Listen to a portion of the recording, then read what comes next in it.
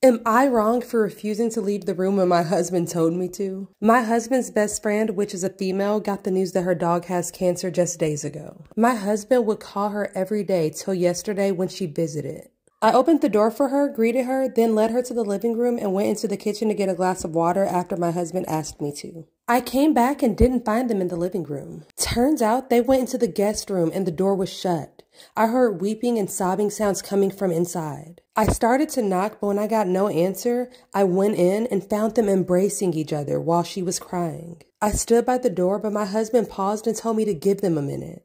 I gotta say that I did not feel comfortable with his request, so I remained just standing there in the doorway. He got up and started repeatedly telling me to get out. I told him that it's my house and he can't tell me where I can and can't go. He got angry and told me to get out and we'll talk later, but I refused. He asked what was wrong with me for not seeing how tense the situation was and not